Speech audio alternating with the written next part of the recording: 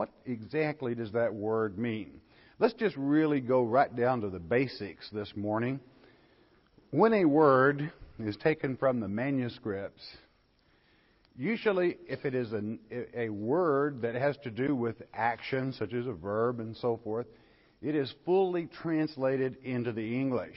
However, on the other hand, if it is the name of a city, a town, a people, or a person, usually it is only transliterated, which simply means that the letters in the Hebrew alphabet are translated to English letters, but the definition is not present.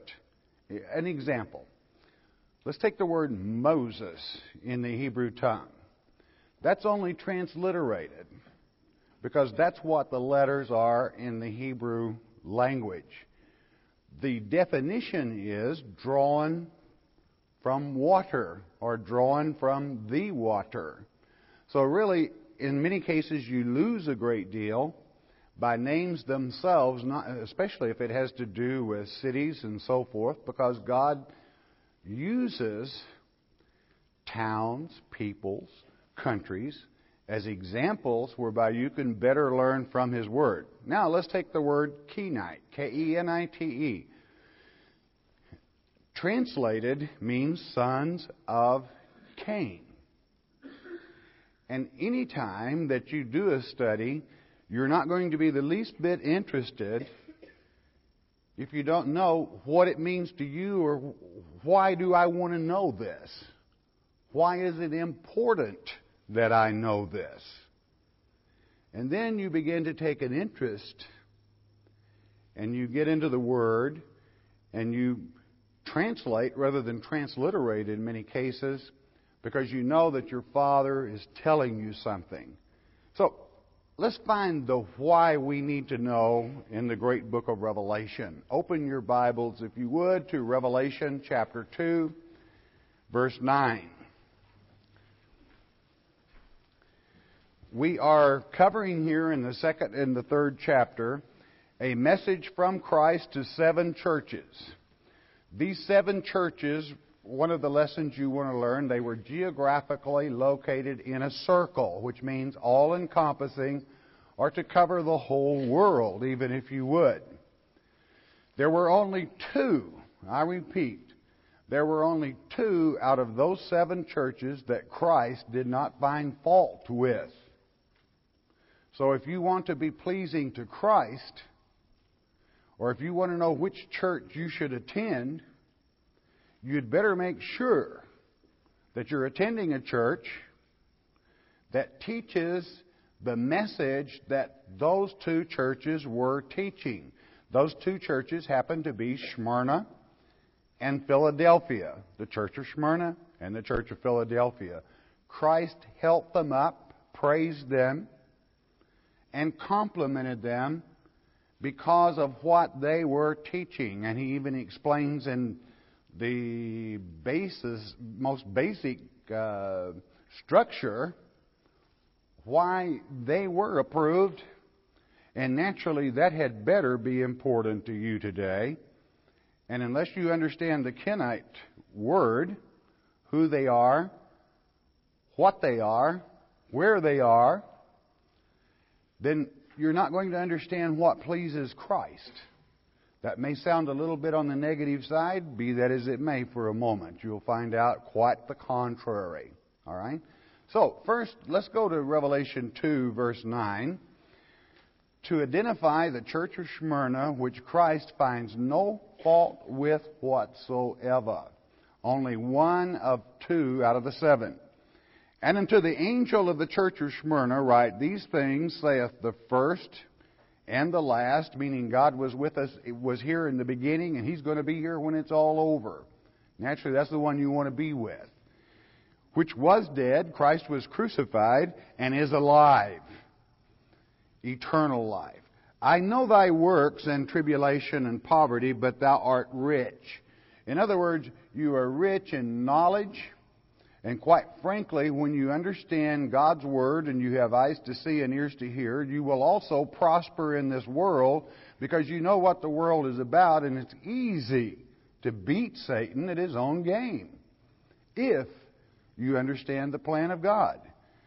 You are rich, and I know the blasphemy, sharpen up for me, the blasphemy of them which say they are Jews and are not, but are the synagogue of Satan.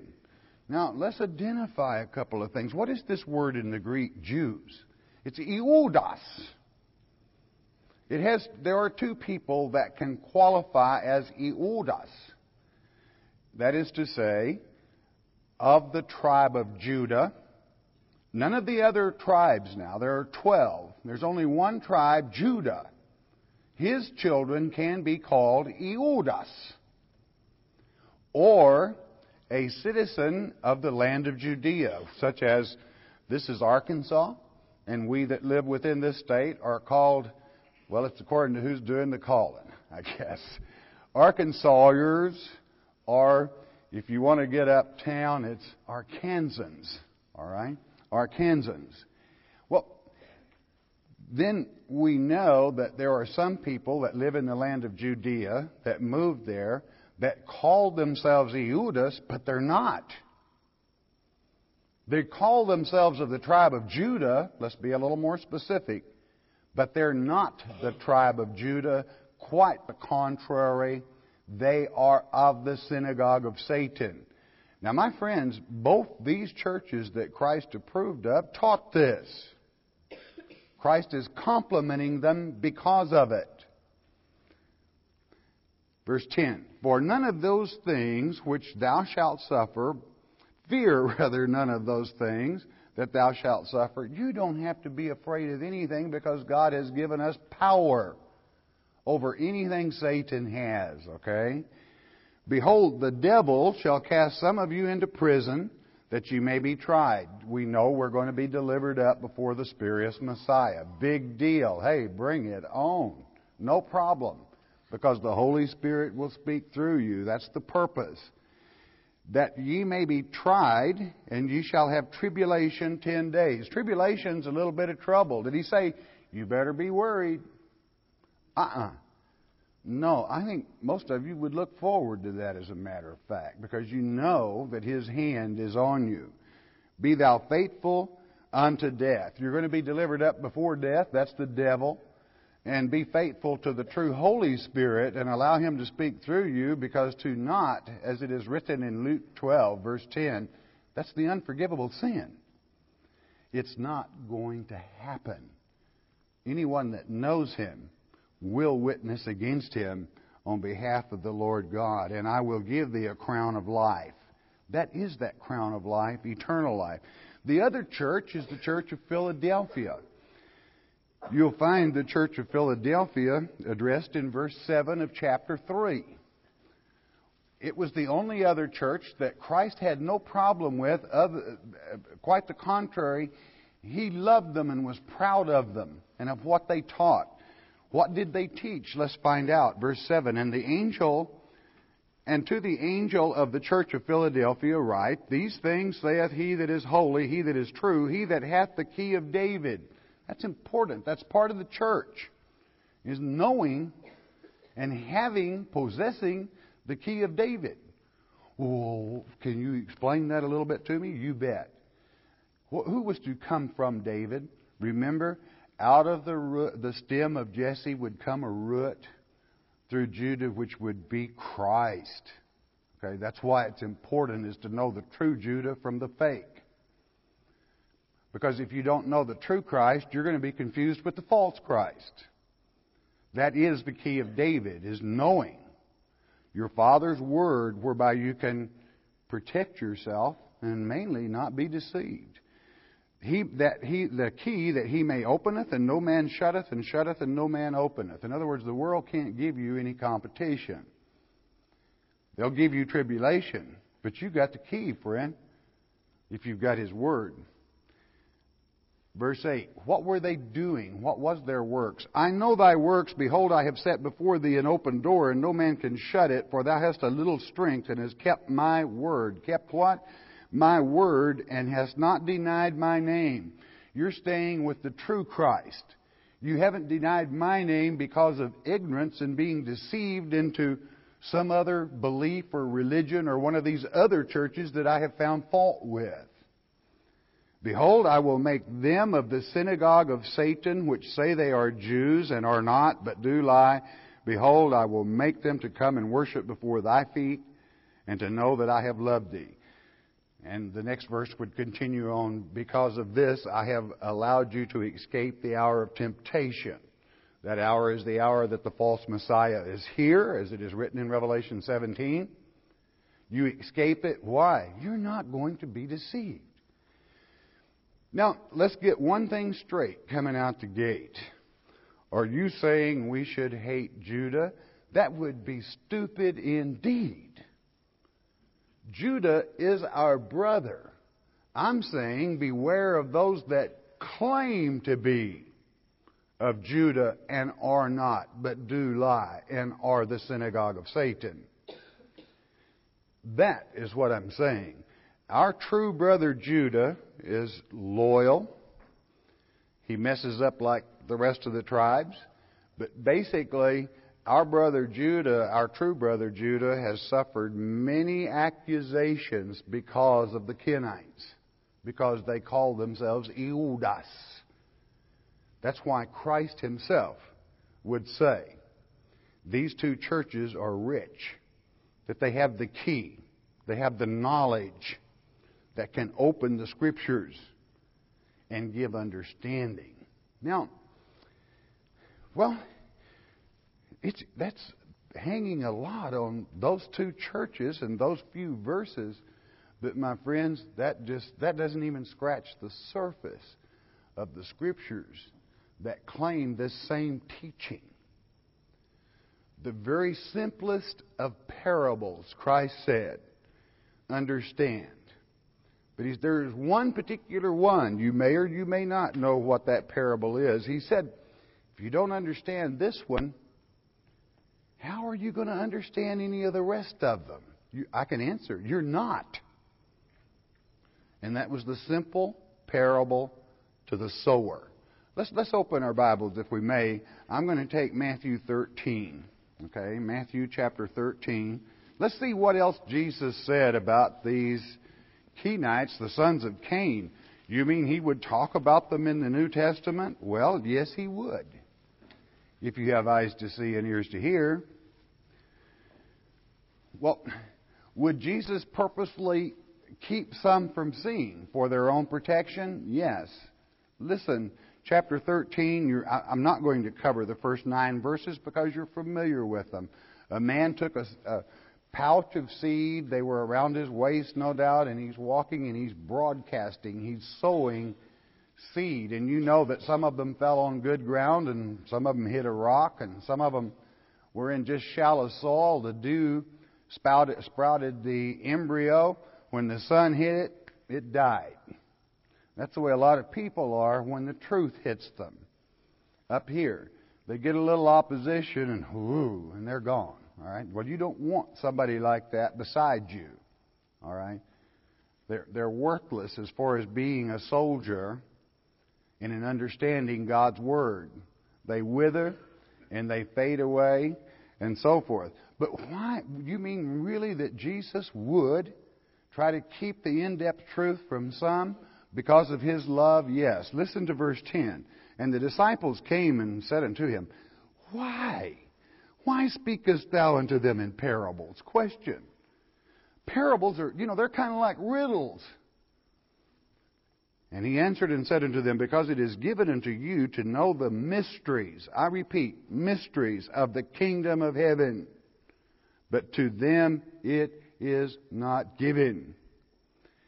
Some might say, well, give me just a real quick, brief explanation of why He would do that. And I would quote then from Luke chapter 4, verse 13, where He would say the same thing. If you don't understand this one, you're not going to understand any of them. For the simple reason that if someone were brought to full knowledge and still worship the spurious Messiah, the millennium would be no good to them. So as it is written in Romans chapter 11, God sent the spirit of slumber upon them. Therefore Christ would teach in parables, but He's calling a people that do know. What really then, the in-depth, He goes into parts, He explains the seed, and then He comes to verse 24 of this 13th chapter of Matthew. Another parable put He forth unto them, saying, the kingdom of heaven. Do you understand what the kingdom of heaven is, don't you? That's the king and his dominion. And heaven meaning the eternity, looking forward to that. That's something you want to know a lot about, all right? Is likened unto a man which sowed good seed in his field. Now, anyone can understand that, all right?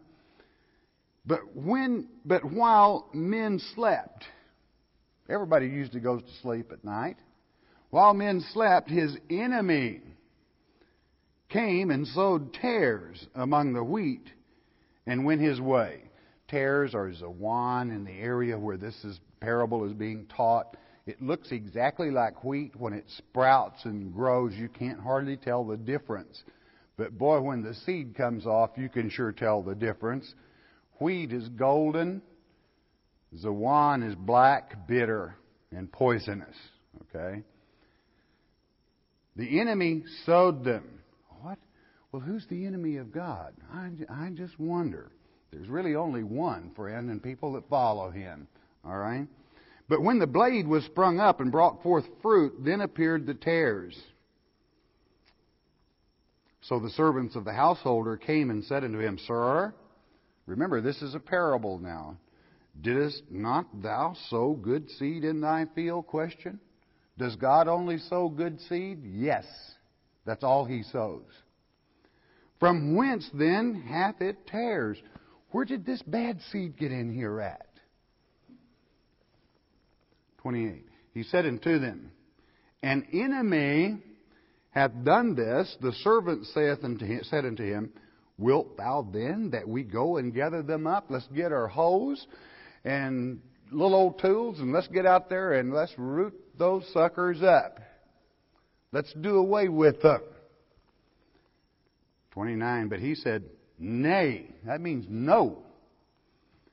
Lest while you gather up the tares, you root up also the wheat with them.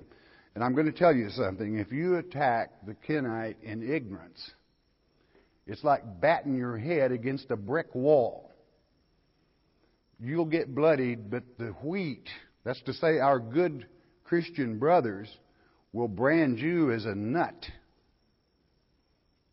And you will do no good. You have to identify, as Christ would have you, the bad seed. Nothing wrong in that, okay? That's why He wants them left alone. But how will we get rid of them? Verse 30. Let both grow together until the harvest, and in the time of the harvest I will say to the reapers, Gather ye together first the tares, do that first, and bind them in bundles to burn them, but gather the wheat into my barn. In other words, destroy the bad, but bring the good into my barn. Now, that being a parable, you would have to take my word for it or your own intelligence to know, well, is that right? Have we got kind of a grip on that, and is that correct? Well, beloved, of all things, this is one of the only parables that Christ goes into detail explaining for you. In other words, He makes it so clear that children can understand. Drop to the 34th verse. All these things spake Jesus unto the multitudes in parables. To who? To the multitudes. And without a parable spake He not unto them. Verse 35. That it might be. What reason? Why did He do that? That it might be fulfilled which was spoken by the prophet, saying, I will open my mouth in parables. I will utter things which have been kept secret from the foundation of the world. And he's quoting there David himself, Psalm 78, verse 2. What is secret? Mysteries, secrets. Why did Jesus deal in these? It was a prophecy. It's part of God's plan. The word foundation, and you that have companion Bibles are very fortunate, because in Appendix 146 it breaks this back into the Greek katibole, which means since the overthrow of Satan. It's a verb in the Greek, and it means since the overthrow of Satan, it has been kept secret. Why? Satan took a lot of God's children along with him, and that's what salvation is all about, is the reclamation of His children. He does not want to throw them into the fire. He wants to salvage them, and it is His will that all come to repentance. But I assure you all won't. Doubts, mistrust, deception, ignorance. Being ignorant of God's Word will cause them to fall, to be deceived. Will they be taught? Well, God will judge no one, but kept secret since the foundation. Pretty heavy stuff. All those parables about the kingdom being kept secret. 36. Then Jesus sent the multitude away. Bear in mind, the mass majority is sent away. And went into the house, and His disciples, His who?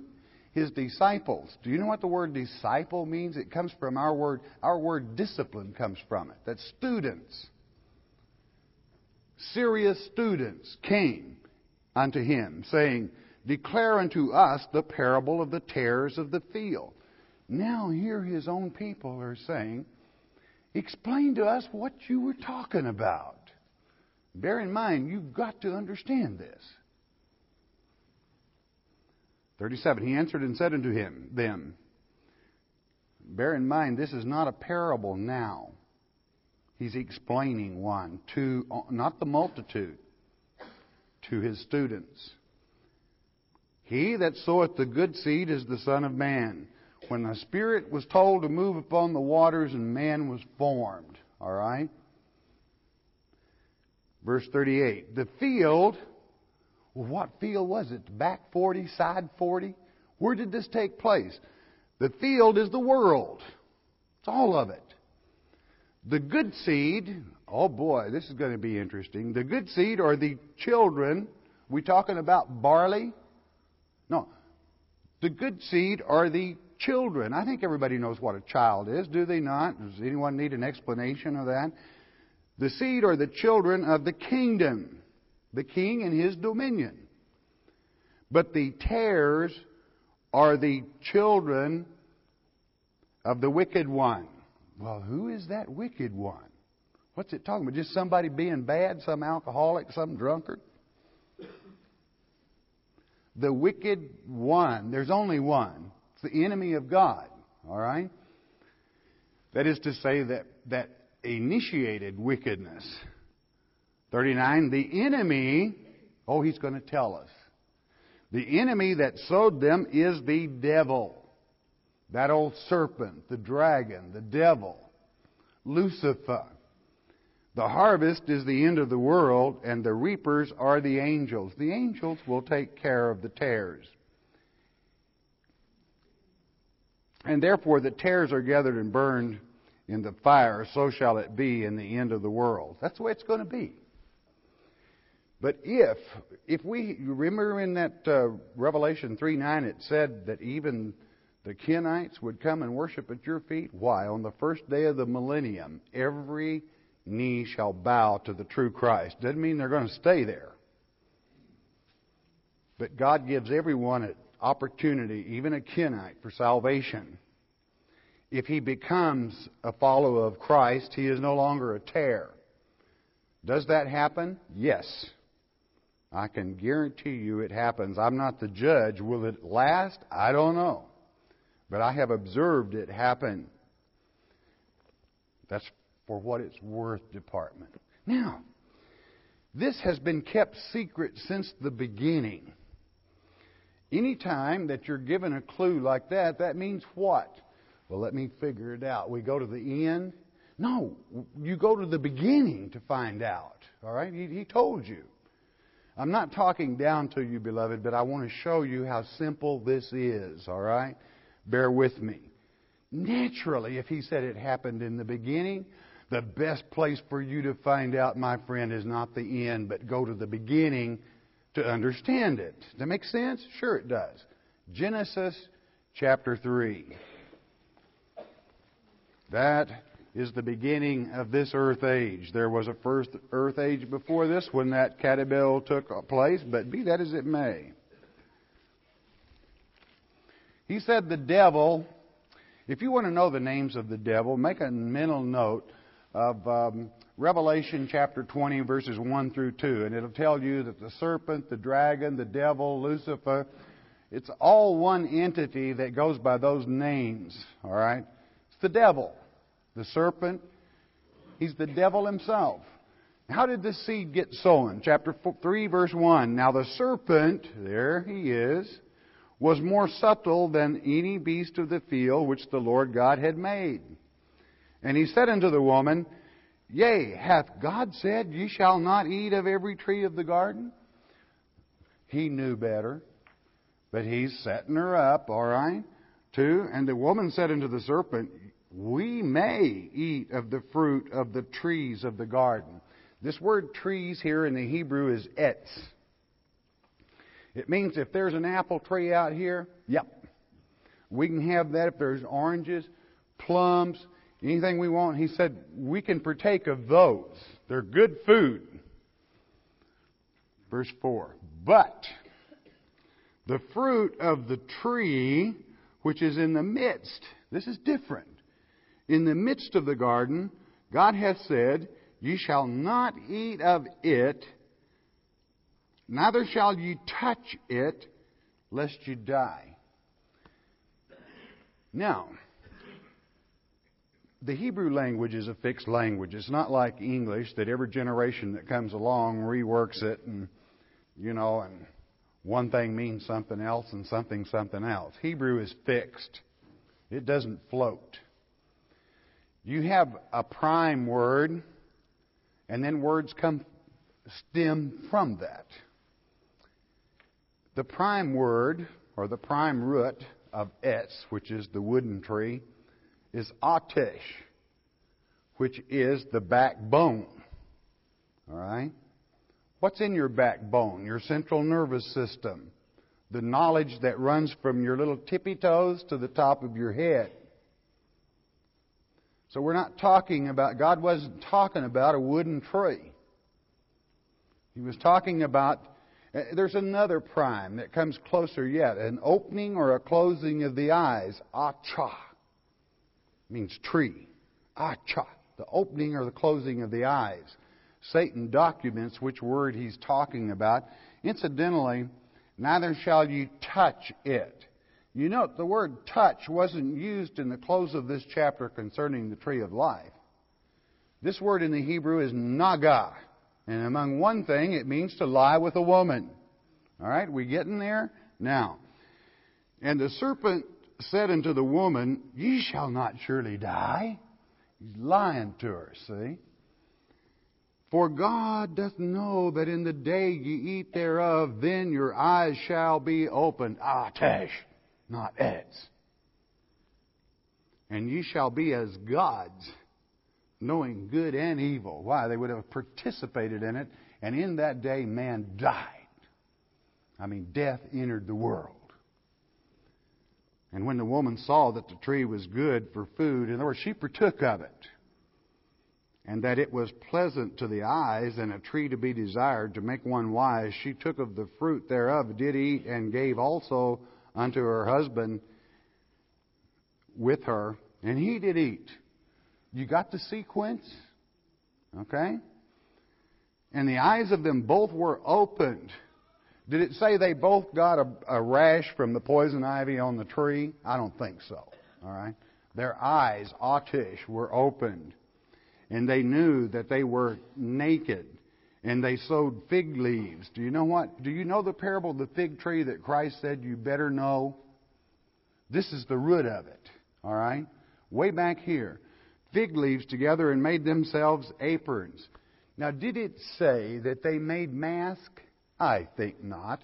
And in Sunday schools throughout this world, they teach Eve ate an apple. It's a lie. Sad, but it's a lie.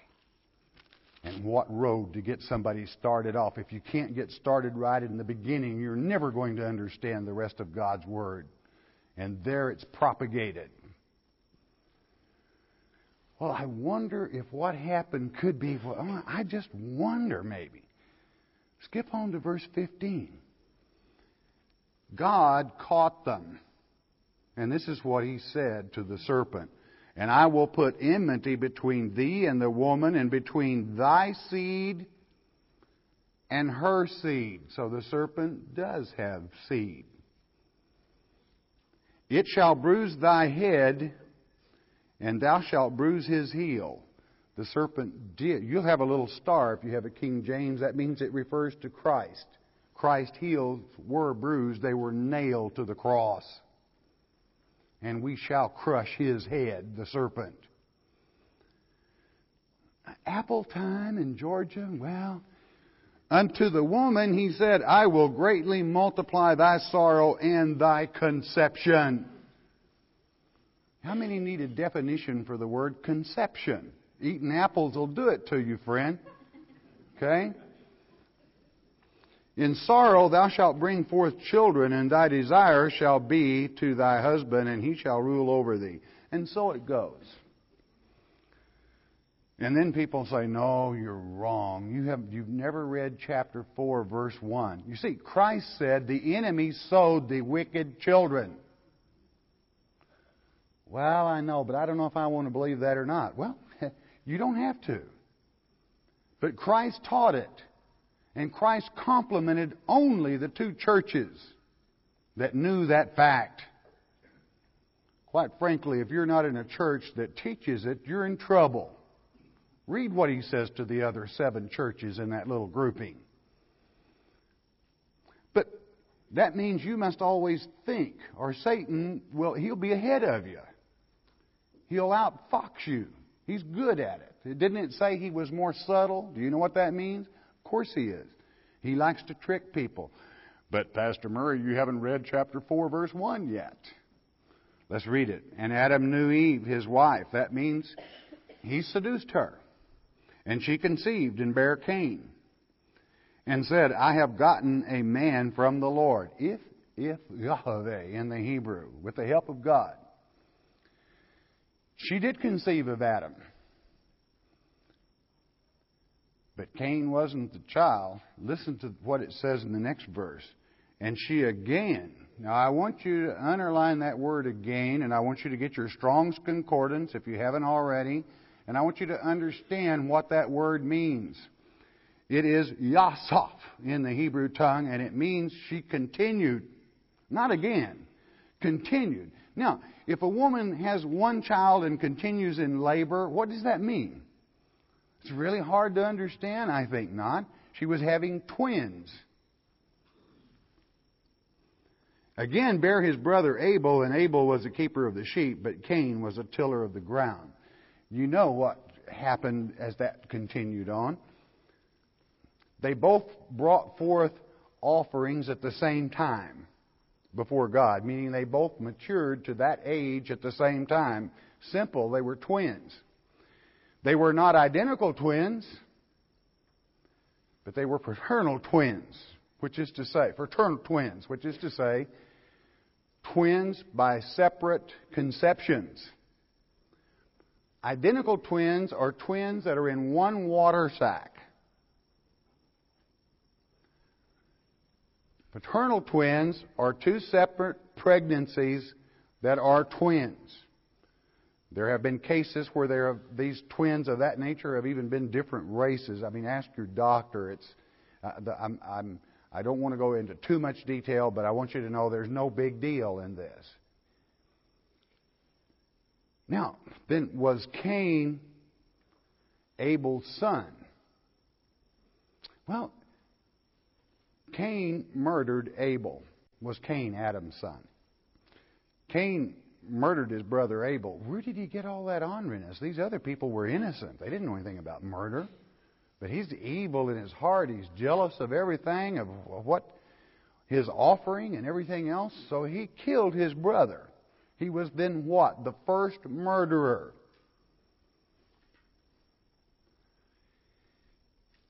And what did God do to him? He placed a mark on him. A wise person can recognize a Kenite spiritually if you are gifted with spiritual discernment. No big deal. You're not supposed to bother him anyway. If you can't, don't worry about it. No big deal. Yet. But spiritual discernment will get it for you. Okay? But he put that mark on him, and he said, they're going to kill me everywhere I go. Why would he say that? He's ornery. He's a parasite, a vagabond. God told him that you're going to be a vagabond because you present me with that trash you grew from the ground. You're never going to farm again. You'll never see a Kenite farmer, even to this day. They'll own land, but they'll have someone else doing their farming for them. By that I mean with the hoe and the tractor and all that bit. God's Word is true if you just open your eyes and peek through. All right? So, after he put that mark there, look how sharp Satan can be with his own children. Verse 16 of this 4th chapter. And Cain went out from the presence of the Lord and dwelt in the land of Nod on the east of Eden. Well, where was that at? It was where part of the 6-day creation were. 17. And Cain knew his wife, so was she. She was from that 6-day creation. And she conceived and bare Enoch. Oh, wait a minute. Enoch was a son of Cain? Not the one you're thinking about, friend. That's why I wanted to read this so you're careful, so that you have the key. And he builded a city and called the name of the city after the name of his son, Enoch. And unto Enoch was born Irad, Mehujael, and Mehujael begat Methusael. And Methusael begat Lamech. Now let me get it right. Now, Methusael was the oldest man in the world? No, it just sounds that way. Okay? To show you that Satan is tricky. And Lamech, wasn't that the father of Noah? Not this one, friend. You beginning to get it? God puts a mystery in most people. Maybe they never read the Bible because they're biblically illiterate. You couldn't carry on a conversation with them biblically and get any sense out of them. I mean, they are like little children. Well, I've been a Christian for 30 years. How dare you say that? Yeah, you bottle-sucking, unpotty-trained Christian. If somebody went to work for me and hadn't learned something after 30 years, I'd fire them. Just like that. God's Word is power. Is your peace of mind. Is your life. It's important. He wrote it to you personally. What have you done with it? Well, now wait a minute. You're confusing me with all these names and everything. No, I'm not trying whatsoever to confuse you. Let's go to verse 25 of this. Let's get the straight of it. Let's get to the bottom. And Adam, now we've left Cain. We just read Cain's genealogy. You didn't find Adam's name in it anywhere. Do you know why? Adam wasn't involved in it. Now let's go to Adam's genealogy and find Cain. All right? If Cain were Adam's son. Got it? And Adam knew his wife again, and she bare a son, and called his name Seth. For God, she said, hath appointed me another seed instead of Abel, whom Cain slew. And to Seth, to him also there was born a son, and he called his name Enosh. Then began men to call upon the name of the Lord. Now, chapter 5 gives you Adam's genealogy, and I guarantee you will not find Cain in it because Cain was not the son of Adam. Listen to it for yourself. This is the Word of God. If you want to argue with it, go ahead. This is the book of the generations of Adam. Do you know what that means? His progeny, his offspring. In the day that God created man, in the likeness of God made he him. Male and female created he them and blessed them and called their name Adam. Both male and female were called Adam because Adam in the Hebrew is Adam. It means ruddy complected. All those that He created, it is also a term in the Hebrew for mankind. That's what He called them, was mankind. In the day when they were created. 3, here comes Adam. And Ha-Adam in the Hebrew, the Adam, the one we're talking about, lived 130 years and begat a son in his own likeness after his image, called his name Seth. Didn't say anything about Cain, did it? Friend. Remember tares? Remember the mystery? And in the days of Adam, after he had gotten Seth, were 800 years, and he begat sons and daughters. And all the days of Adam he lived. Now, Enosh, skip on down with me for the sake of time. There in verse 13 is a Mahuiel. Let's go all the way down, if we may, to verse 18. And Jared lived 162 years, and he begat Enoch. Whoa! Now here's another Enoch. He was named Enoch to keep you on your toes. He's not the same as that evil Enoch in Cain's genealogy. He was the one that was so perfect, God took him. He never died. And Jared lived, after he begat Enoch, 800 years and begat sons and daughters, and all the days of Jared were 962 years, and he died. And Enoch lived 65 years and begat Methuselah. Now, we had a Methuselah a while ago. El in the Hebrew is God, but you can call the dog God if you want to, E-L. It could point to that. But here is the sacred name, L-A-H, which is Yah, or in the Hebrew tongue, Yahweh. In other words, it's like God telling you, how sharp are you? And Enoch walked with God after he begat Methuselah 300 years and begat sons and daughters. And all the days of Enoch were 365. And Enoch walked, 24, important. And Enoch walked with God, and he was not, for God took him. He transfigured him. He was good. He was perfect.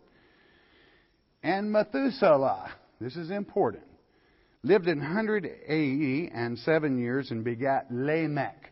There's another Lamech. And this one would be the father of Noah,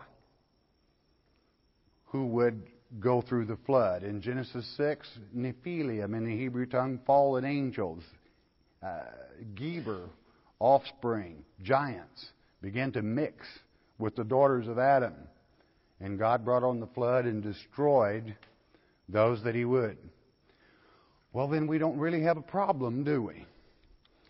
If the Kenites were living at this time and the flood got them all, as well as it did the Geber and the Nephilim were taken away by God, it comes from the Hebrew Napha, fallen. Fallen angels were retreated. But you see, beloved, you have to know the difference between eretz in the Hebrew tongue and world. World is kamos. It could be the evil part of the world. Eretz is the soil, meaning world. All right? And in that 6th chapter, something for you to think about, God told Noah, take 2 of every flesh aboard the ark. Well, we've got a lot of people. It's only been about somewhere between 90 generations back to the time we're talking about, 6,000 years. Boy, we've had a lot of changing if they all came from one. And yes, Eve was the mother of all living, but only inasmuch as Christ would come from her womb, umbilical cord to umbilical cord, and you're either in Christ or you don't have eternal life. Did the Kenite get through the flood? Turn with me to 1 Chronicles chapter 2. The Old Testament, 1 Chronicles chapter 2, verse 55. I assure you they did. All right? They certainly did. This 2nd chapter is the genealogy of Judah, the true tribe of Judah. But Judah has hired him some people to do his scribe work for him. Judah never liked to keep books. That's a trademark of those tribes even that went north over the Caucasus Mountains and were later called Caucasians, aligning with Adam, ruddy complected in the Hebrew tongue. And they just don't like bookwork. That's why they get so lost and are not so familiar with God's Word. Let's just let old Harry do it. Well, you better look who Harry is when you hire somebody to do your thinking for you. All right? This is verse 55. This is tagged on to Judah. And the families of the scribes, not Judah, these are the families of the scribes which dwelt at Jabez, the Tirathites, the Shimeathites, the Shushathites. These are the Kenites, translated sons of Cain. You better believe they made it through the flood, and the Bible so declares it. That came of Hemath. Remember that name, Hemath, the father of the house of Rechab. Thus they would be called on in the Bible Rechabites. Yes, they made it through the flood. Well, when did they start calling themselves Eudas? That Jesus would mention this. We're teaching Jeremiah right now on television. Jeremiah chapter 35, just real quickly. And there is a written report there of that happening. Jeremiah chapter 35, the word which came unto Jeremiah from the Lord in the days of Jehoiakim, the son of Josiah, king of Judah, saying, Go unto the house of the Rechabites.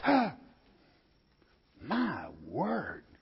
That's God telling Jeremiah to go down to the house of the Rechabites. Do you remember who Rechab was? He was the father of the house of Hemath. Kenites. Okay? And speak unto them and bring them into the house of the Lord. My word. Into one of the chambers and give them wine to drink.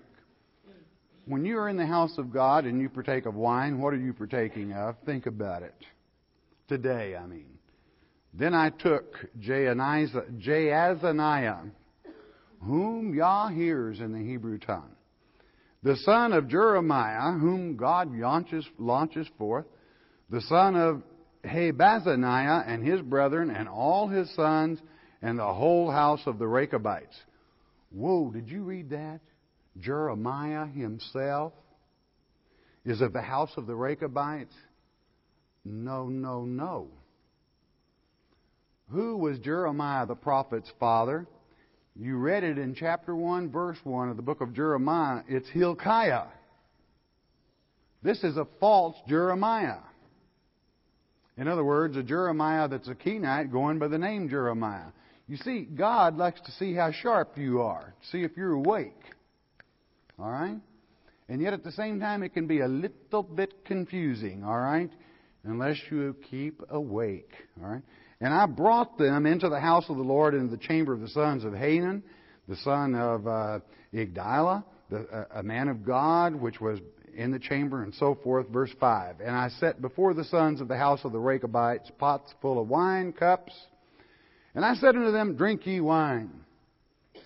And you got a bunch of Kenites right in the house of God, Bethel. Drink wine. But they said, We will drink no wine, for Jonadab, the son of Rechab, you see how the genealogy of the Kenites go along here. Our father commanded us, saying, Ye shall drink no wine, neither ye nor your sons forever. Neither shall ye build house, nor sow seed. Do you know why? They can't farm, okay? Don't do any good to sow it. Nor plant vineyards, nor have any. But all your days you shall dwell in tents. You'll be vagabonds, wanderers, that ye may live many days in the land where you are strangers. Why? The mark. Remember, people would want to kill him if they realize, hey, he doesn't grow anything, so he's got to live off of our produce. Like a bloodsucker, all right? Just doesn't work too good to stay healthy that way if people start taking notes. Thus have we obeyed the voice of Jonadab, the son of Rechab, our father, in all that he has charged us to drink no wine all our days. We, our wives, our sons, nor our daughters, nor to build houses for us to dwell in, neither have we vineyards, nor field, nor seed. But we have dwelt in tents and have obeyed and done according to all that Jonadab our father commanded us. Do you know that they're very close-knit? Do you know they do obey their father? Do you know they're very successful in accomplishing this? But it came to pass, this is why they took up the name Eudas. It came to pass when Nebuchadnezzar, king of Babylon, came up into the land, that we said, Come, and let us go to Jerusalem, for fear of the army of the Chaldeans, and for fear of the army of the Syrians. So we dwell at Yerushalayim. We dwell at Jerusalem, which means they live in the land of Judea, which means they're Eudas now, all right, for protection. They had this in mind a long time before, because back in Chronicles, which wasn't too awful long before, they were already scribes keeping books, honey. We'll take care of your books for you, tell you what's going on, tell you how much you owe, and subtract out what change you get back. And it'll all be fine. Don't you worry about anything. All is well. Be careful, my friend, when you study the Word of God. So we see then that, yes, they lived through the flood. Yes, there was still an interaction between the tribe of Judah and them as we continue on. But now wait just a minute. Something comes to my mind. Moses, as it's written, Moses married a Kenite. It says it in the good old King James. Let's see. Think.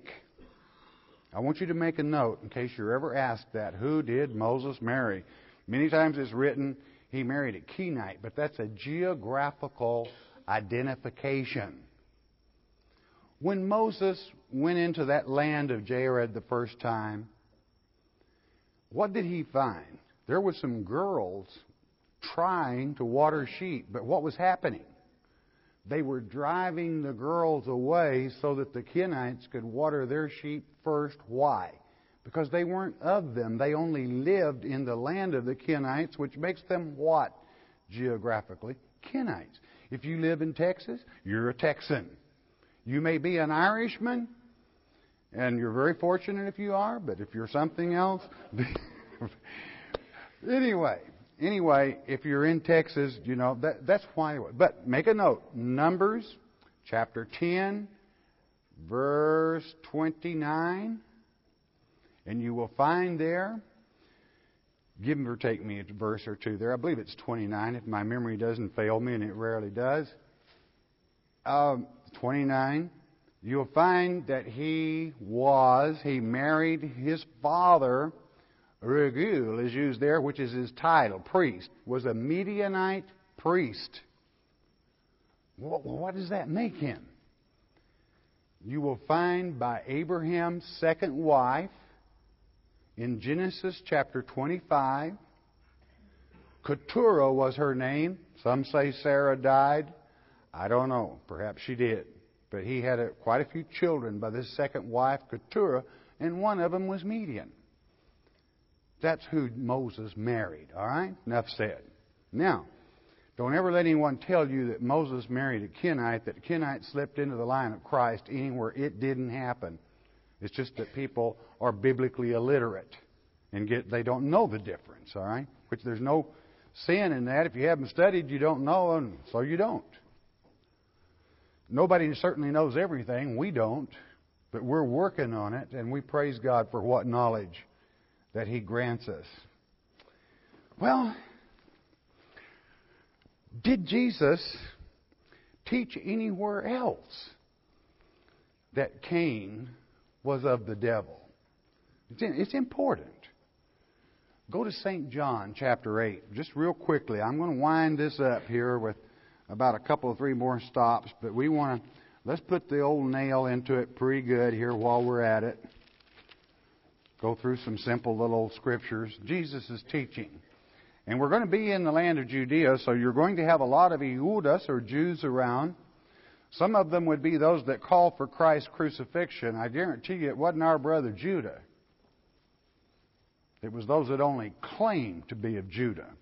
Okay, verse 31, St. John chapter 8. Then said Jesus, in the New Testament, of course, then said Jesus to those Jews which believed on Him. He owed us that they believe Him now. If you continue in my word, then you are my disciples indeed. You're my students.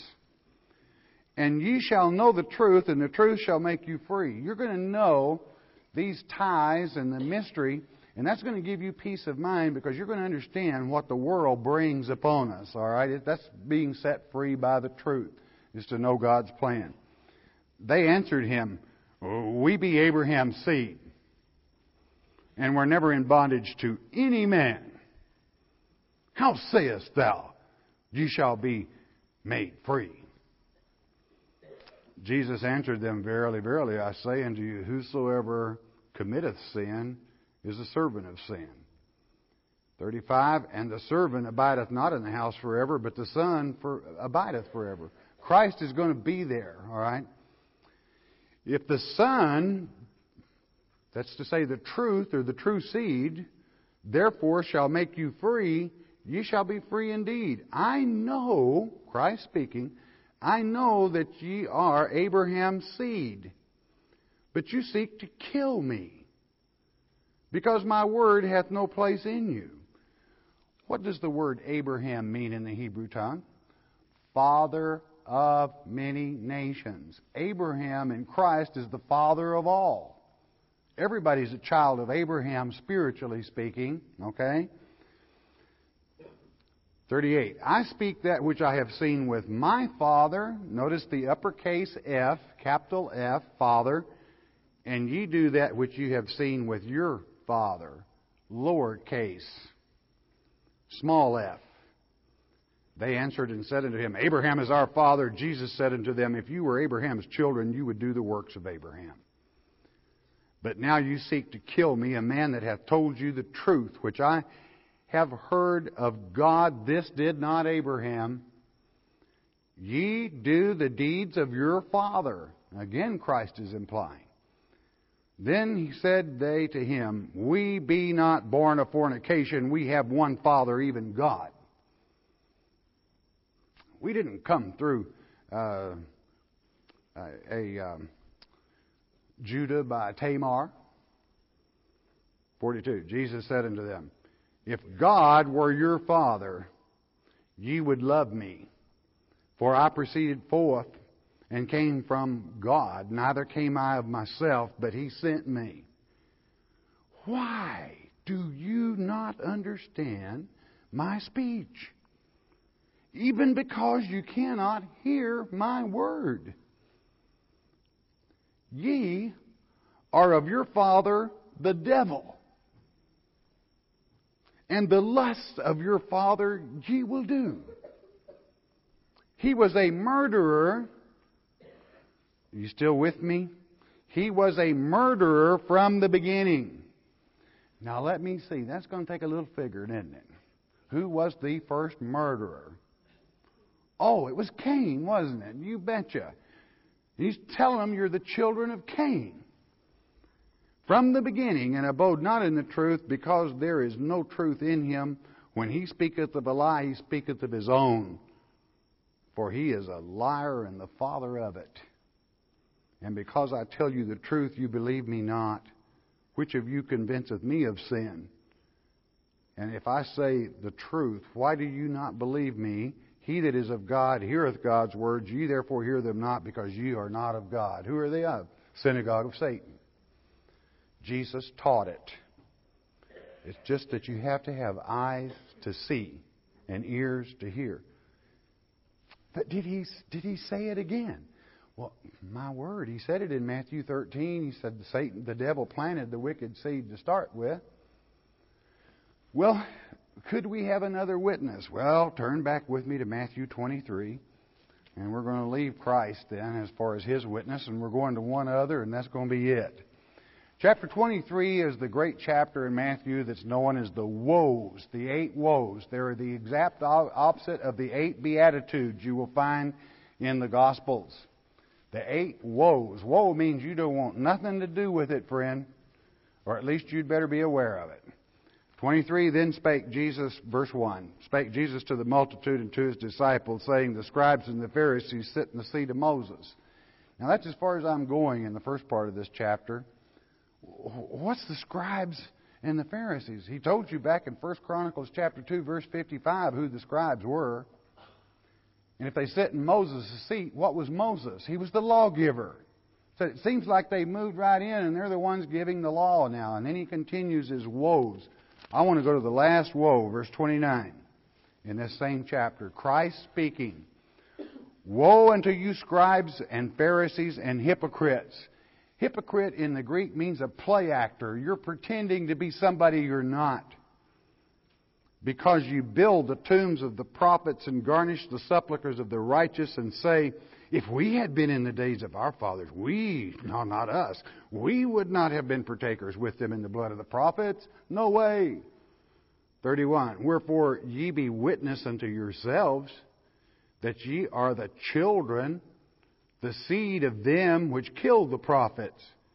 Fill ye up then the measure of your fathers, ye serpents. Why? The serpent was their father. Ye serpents, you generation, that means offspring of vipers. How can you escape the damnation of hell? Are you sure he's talking to Kenites here? Well, I don't know. Christ is a pretty good teacher. He'll surely explain it to us. Let's continue on just a little bit. Wherefore, behold, I send unto you prophets and wise men and scribes, and some of them you shall kill and crucify, and some of them shall you scourge in your synagogues and persecute them from city to city, that upon you may come all the righteous blood shed upon the earth from the blood of righteous Abel. Who slew Abel? Cain. And there you have it. To Zacharias, son of Barachias, whom ye slew between the temple and the altar. Verily I say unto you, all these things shall come upon this generation. Well, there we got it. Teachings of Christ. Pretty plain. Does that mean you should hate somebody? No. He said, leave them alone. But do be wise enough to understand. I wonder if Paul ever taught anything about this. Real quickly in closing, turn with me to 2 Corinthians chapter 11. You bet Paul taught it.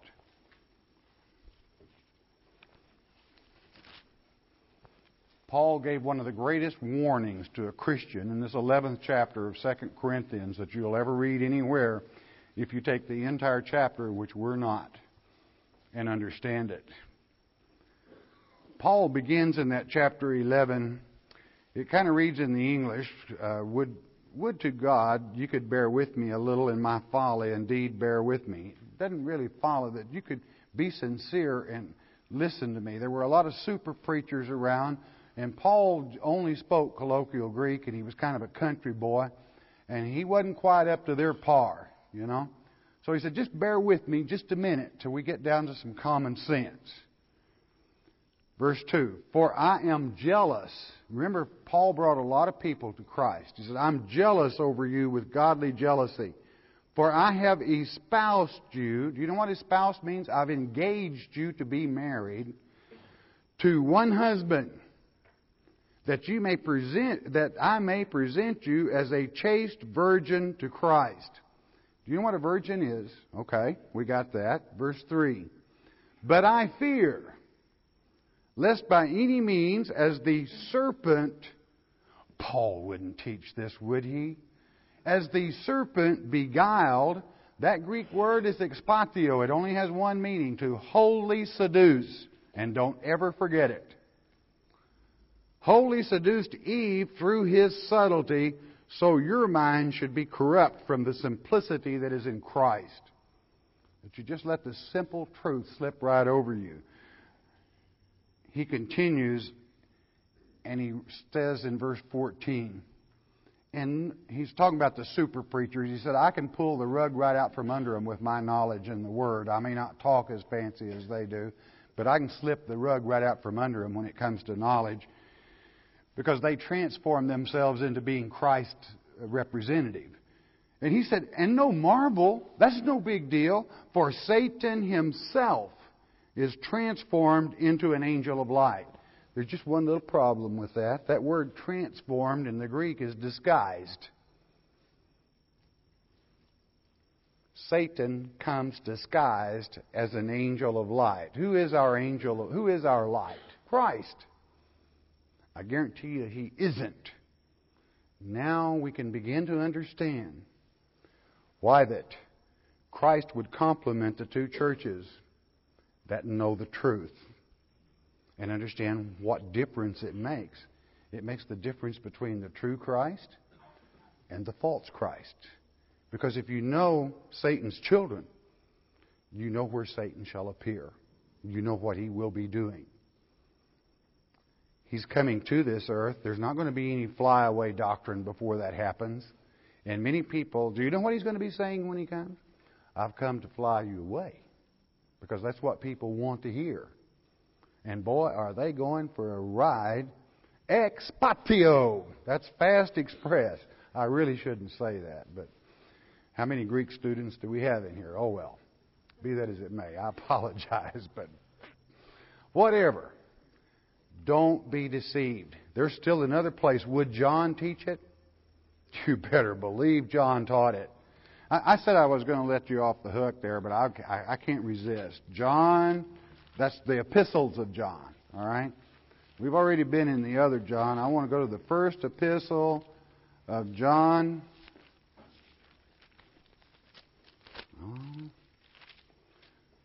Chapter, 3? Okay.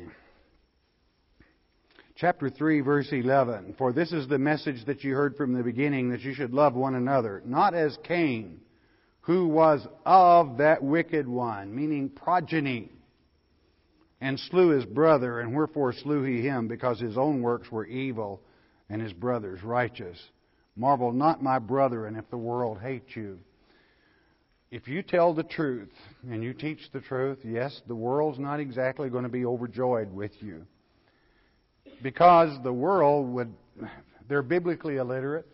They rarely ever study God's Word. They hear a one-verse Charlie teach one verse and then none of the rest of the Word. They're good people. I love them. But you can see how they're set up for the great deception. Kenites, the sons of Cain. The opposite of the key of David.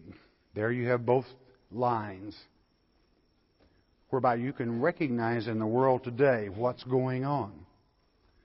Better understand prophecies, and certainly can understand the rest of the parables when you understand that. It's like opening an old feed sack. If you don't get it, I don't guess I'm dating myself, and I should never use that anymore. I'm just curious, how many of you in this room have ever opened a feed sack? Oh, I'm traveling in good company here. If you don't get it started just right, it's all hacked up, and you say, well, what like this. But if you get it right, boy, it just opens up. Well, God's Word's kind of that way. If you get it right in the beginning, it kind of opens up for you, and it's a good Word. All right? So see that you do. Main thing, Christ is our Savior. And even the tares can accept and follow Him if they so choose. You're a servant, a student, that is to teach God's Word in an humble, straightforward way, whereby people can see that mystery that has been hidden since the beginning. All right, let us pray. Father, we thank you for your Word, your truth. Be with us, we ask it in Yeshua's precious name. Amen.